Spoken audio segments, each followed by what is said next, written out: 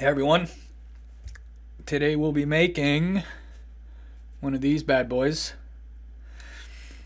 It's a DNA75c in the new ABM2 enclosure with the Squonk lid. Nice beveled cut on the Squonk hole. You can do either a single 18650, or in this case I went a 2700.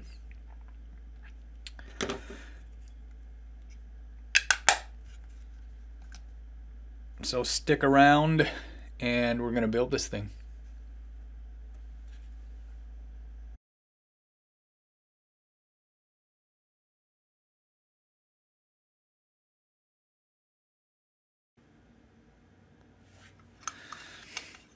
So the first thing I'll do, I prefer the external mount method. Sure, you see the screws on the front face there, but I got these nice flathead screws, so I'm gonna countersink the holes so they end up flat. In my opinion, easier to install and remove the board if you need to do repairs. So I'm going to drill the front here, and to make sure I get those holes to line up perfect, I 3D print a little drill template. So if you see, it fits inside the buttons, and then the holes, I'm going to use a 16th drill bit through these holes, and they'll line up perfectly. If you buy the kit, want the external mount, don't want me to drill or plan to drill the mounting holes yourself, you'll get one of these. It won't have the metal parts here. You can use them a few times, just the 3D printed, but if you use them a bunch of times, the holes tend to get bigger. So what I did for mine, which I plan to reuse, I had little rivets, and I took the center pin out of them, and I had to cut them, but I super glued them in there, and I can use this a lot more times before it wears out the hole that guides the drill bit. So I'll drill that off camera. Be right back.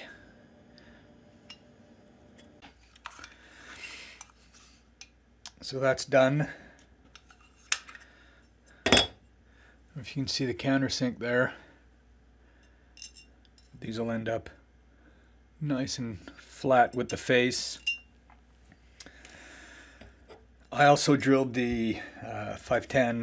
I have a 3D printed drill template for that as well. Just sits on, pilot hole goes through the hole there. Because this enclosure comes both with the Squonk lid and the regular lid, Squonk hole over on this side, and there's another hole if you're doing a non-Squonk, have your 510 over on this side. We'll set that aside for now. Oh, and if you order this, I drilled the 510 for you. So if you order the Squonk, it defaults onto this side because of the sled. If you order the non-Squonk, it defaults to the other side because the battery tray is over onto the right there.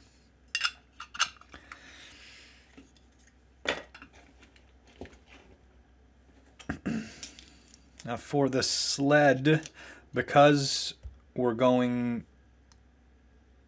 with the 2700 battery in here, we're using the ground plane. We're going to braze the top contact onto there.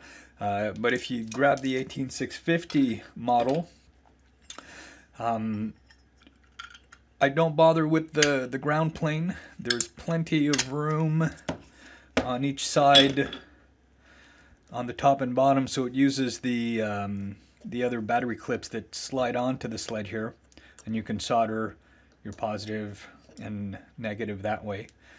But with the restricted or the extra space the 2700 takes, we're using this sled with the ground plane.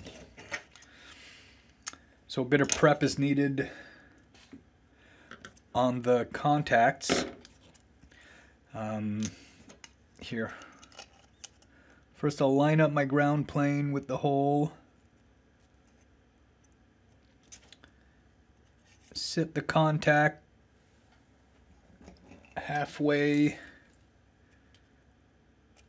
between the channel for the battery.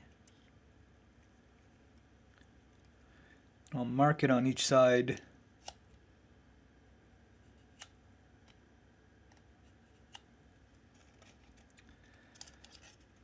So when we solder that on there, I'll know how to position it.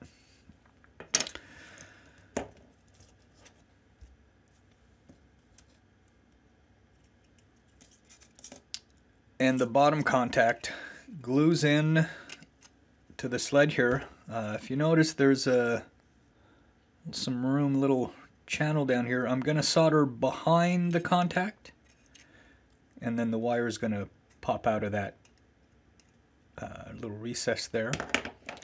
So I'll mark, well, maybe I don't need to, but I'll mark this as well,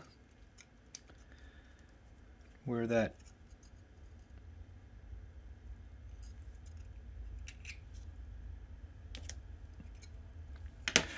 hole is.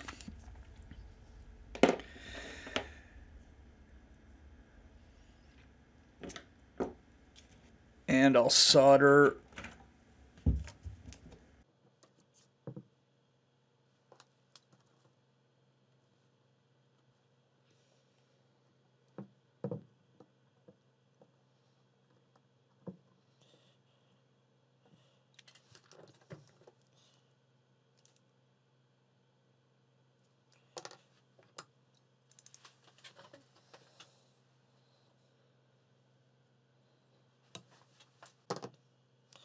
I'm using some 18 gauge wire. It meets the requirements from the data sheet for the DNA75. On the battery side, I'll use 16 on the 510 side. I normally include both 18 and 16 in the kit, so if you want to use 16 on the batteries, you can.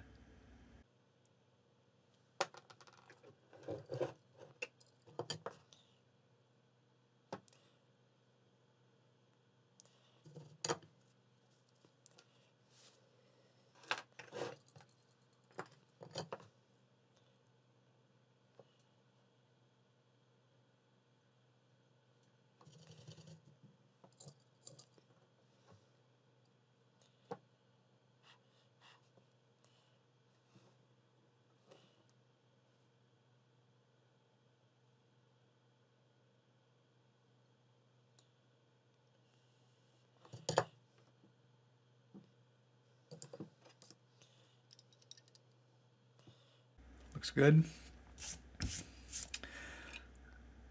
You can use CA glue, but for metal to plastic,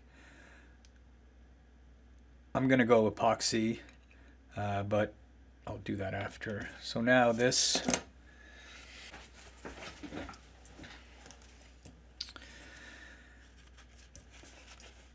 So I'll tin the whole backside of this contact.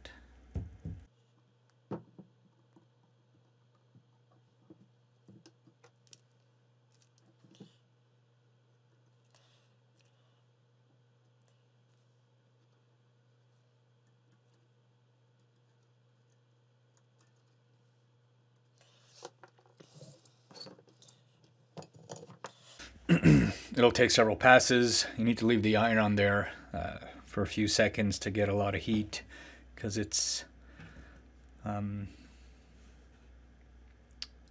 plated.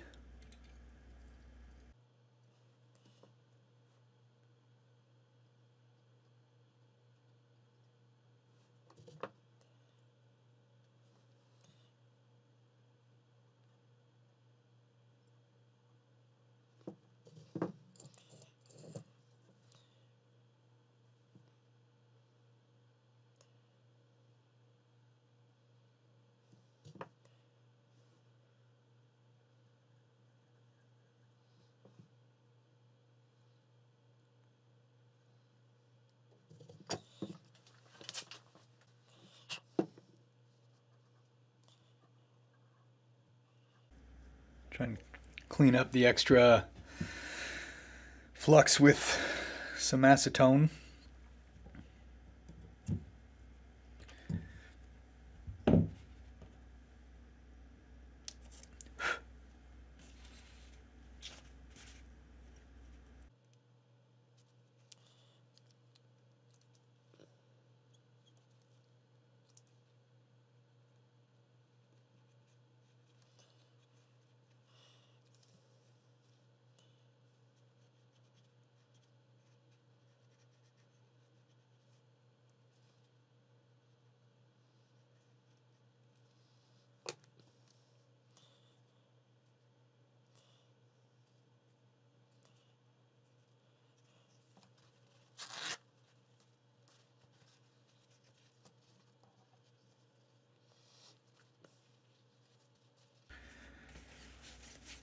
I'm grabbing an extra piece of paper towel here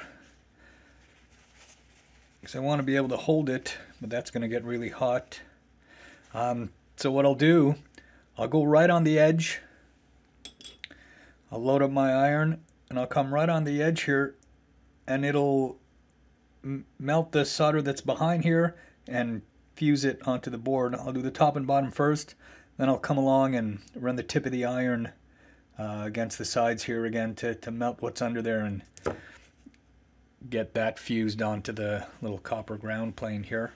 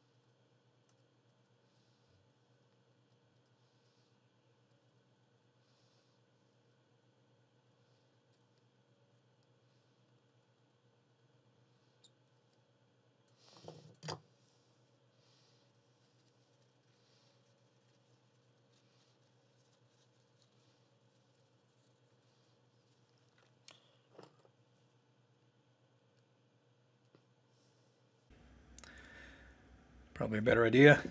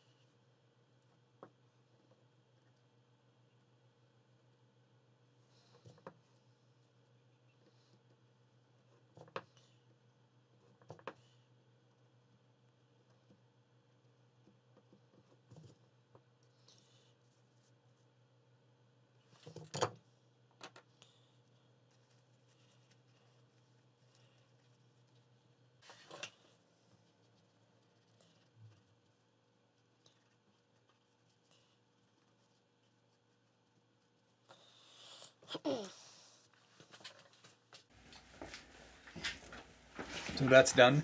You can tin the whole thing if you want to. In fact, that's what I had done on the 3D printed one. I'm going to add another blob.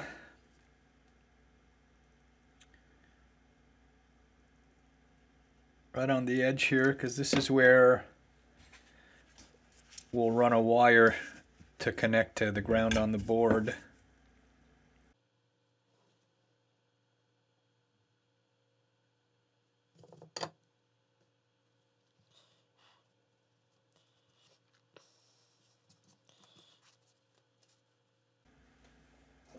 Okay, I'll glue that contact in.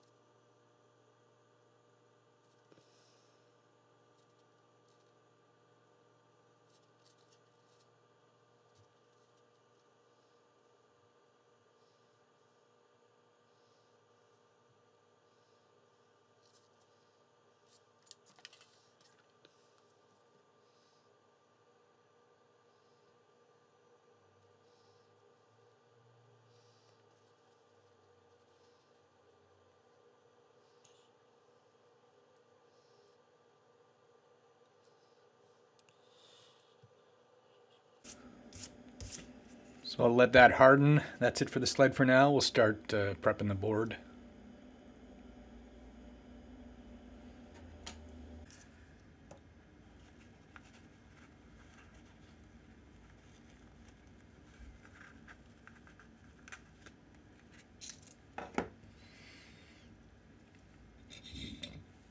So as always, I'll load these pads with a bit more solder, except for the battery negative, because we won't be using that one.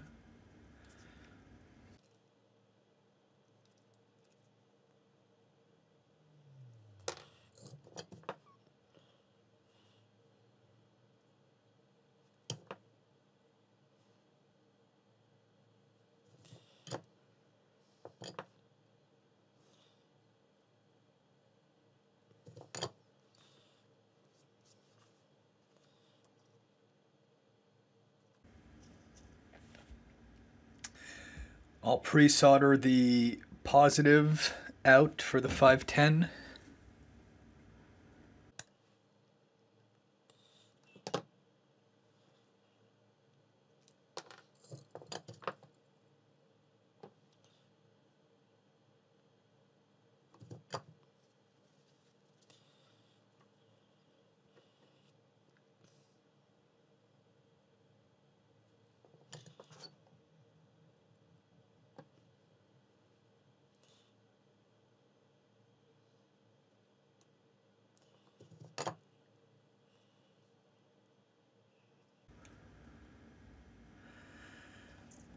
Get my screen on there.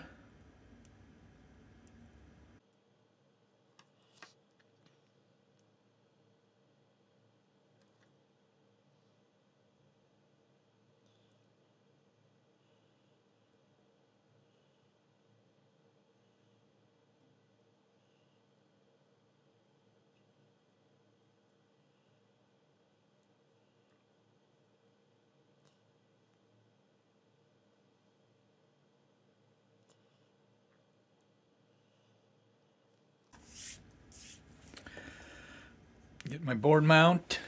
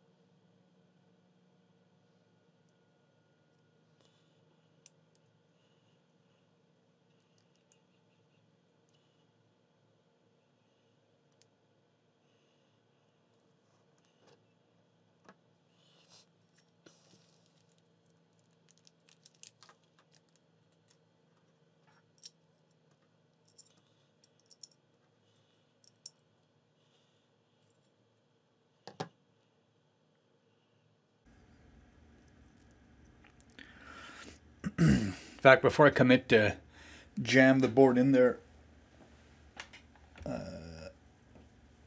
you can't with the 250 because they need the batteries attached for the screen to light up.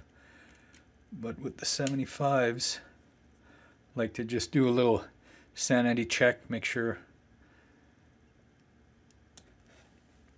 the screen works.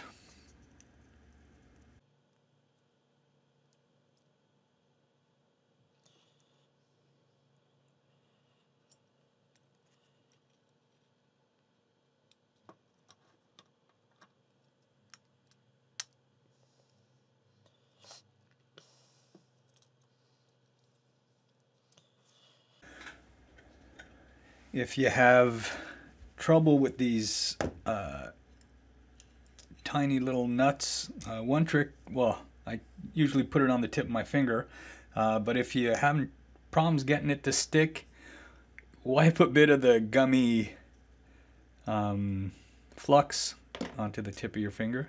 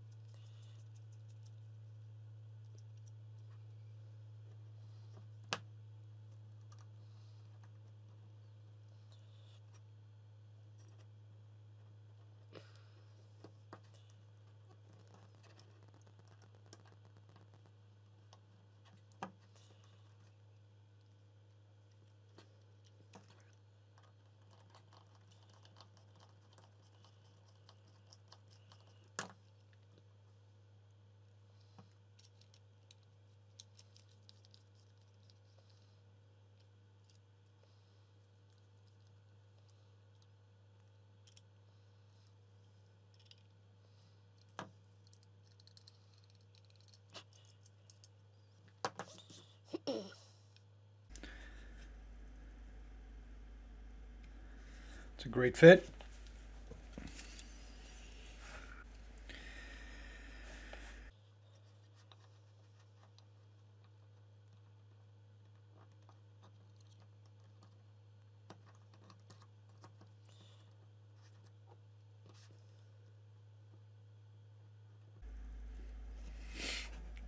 Never tug too hard on the wire that's onto the pad. I've seen a lot of pics of people ripping the pads off the board, so be careful.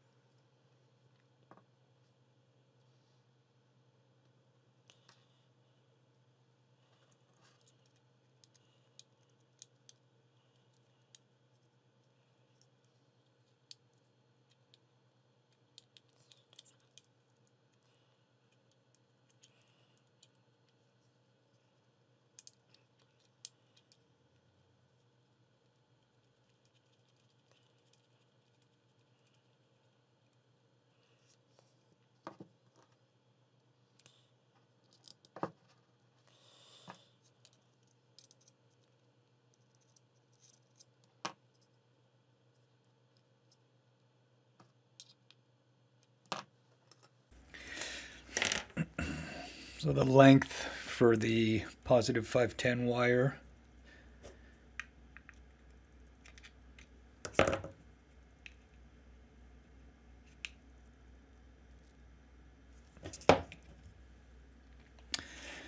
should be good.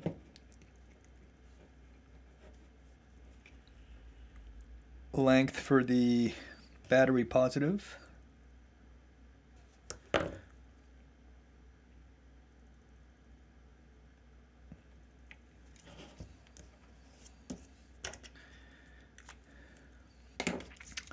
I should have measured and cut that before screwing the 510 in, because I'm not going to be able to get in there and bear that, so I'll need to pop the sled out.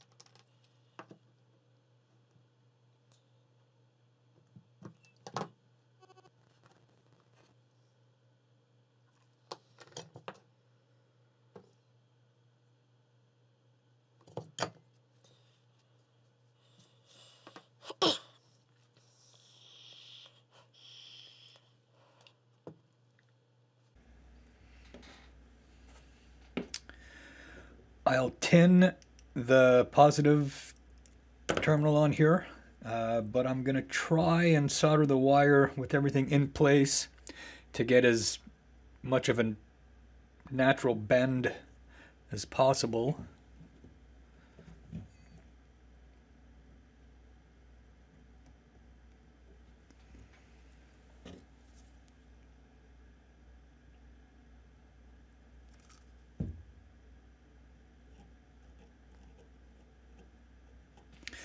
And I'll tin both sides because I'm not sure if I'm going to come at it from the front or the back yet.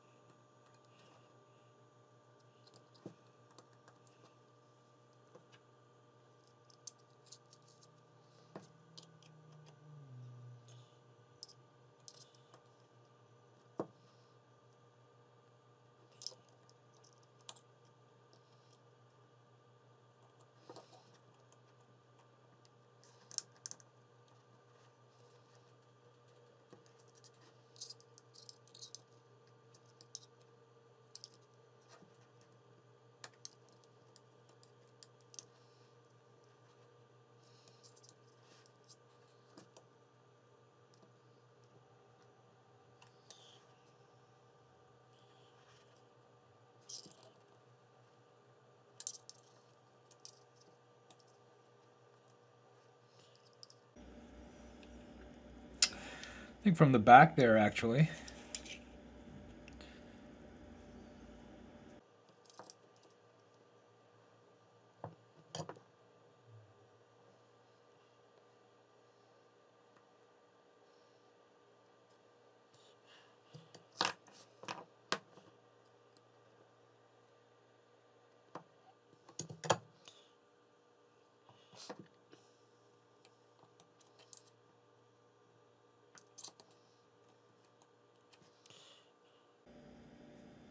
That works.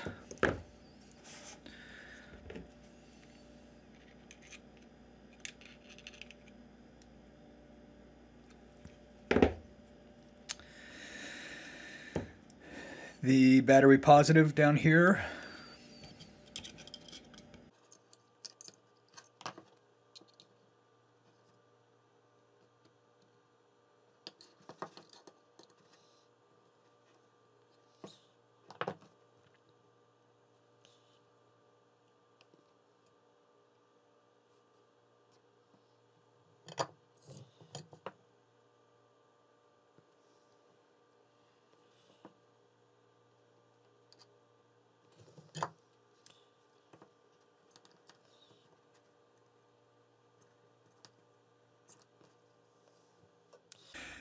And the last thing,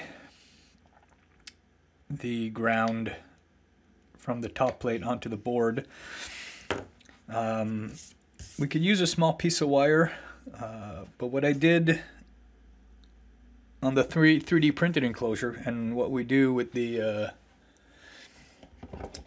IPWM, the sled mount board, is use a little piece of solder wick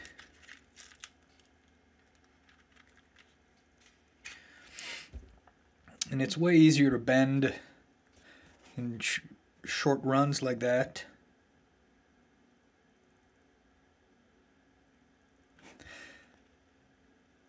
Now I'll go wire.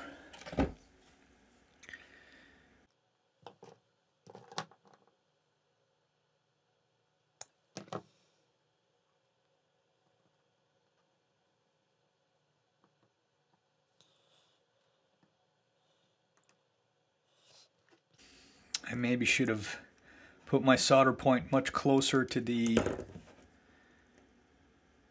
battery contact there.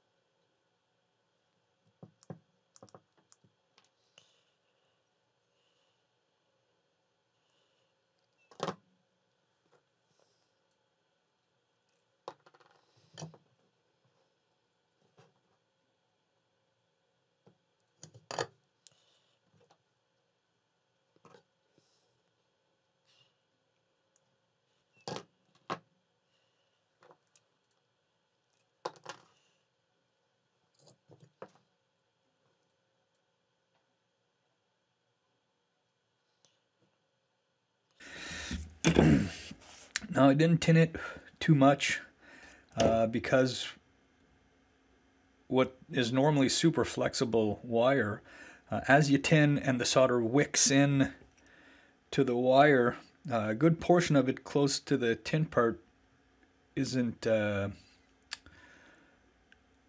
bend anymore.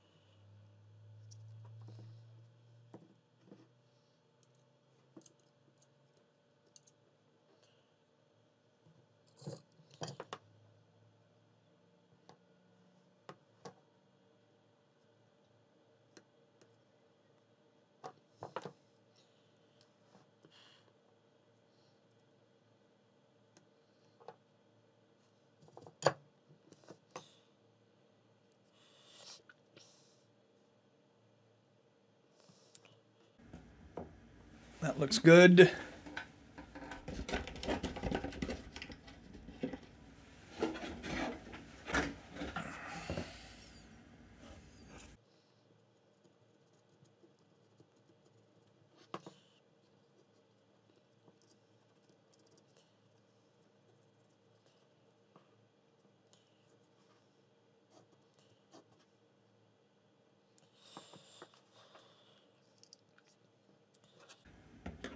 that should be it.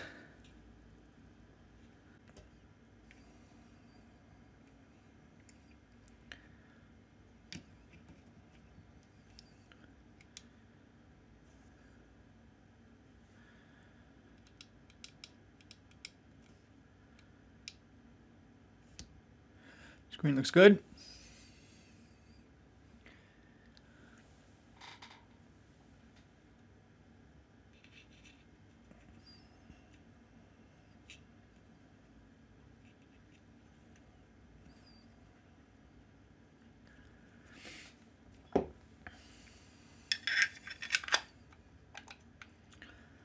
I don't have the magnets on the lid.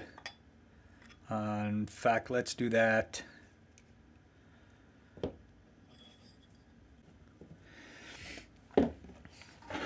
The magnets in the enclosure are the same, 4mm by 3mm deep. The lid, they're 6x2 instead of 6x3. Put them in a stack, mark the opposite ends, and then you feed from the unmarked side. I stopped using epoxy on the magnets. I've been going CA glue. And what I do is lay down a piece of tape,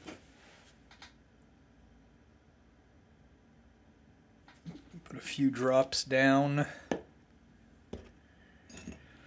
ready my non-magnetic item, and then something magnetic. And again, you feed from the unmarked side, and that always goes in.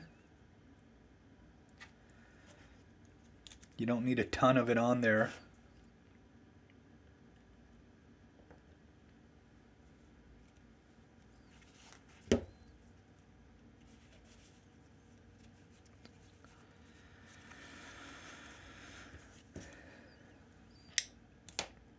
I check after each one to make sure I'm on the right side.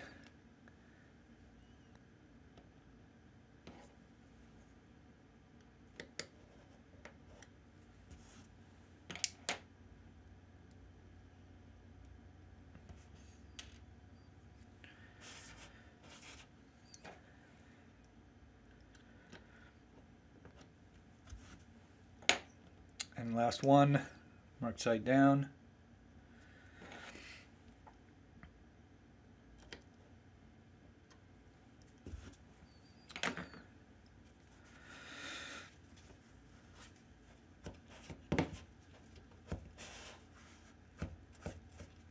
If you get a bit of excess, you can get a Q-tip and some acetone. The acetone won't harm the anodized finish. If you have a powder coat enclosure though, you can still do it, but be a little bit more careful because it will slowly eat away at the powder coat.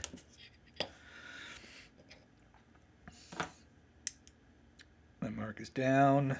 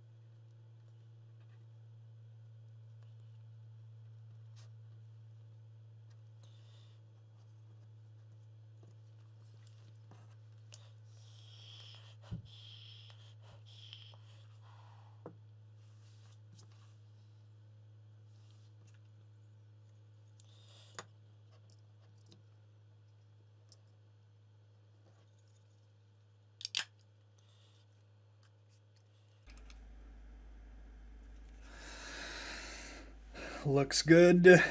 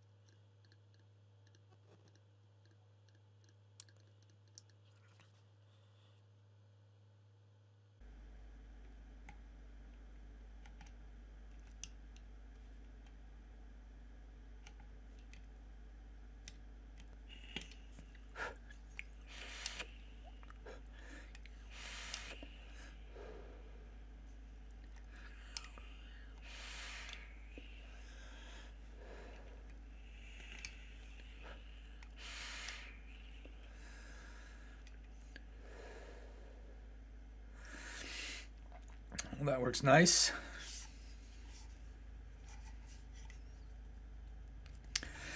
So, DNA75 Squonk,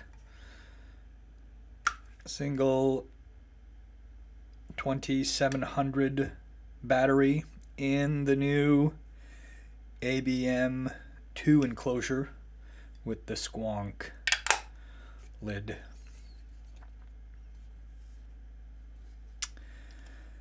Once again, thanks for watching, everyone, and we'll see you next time.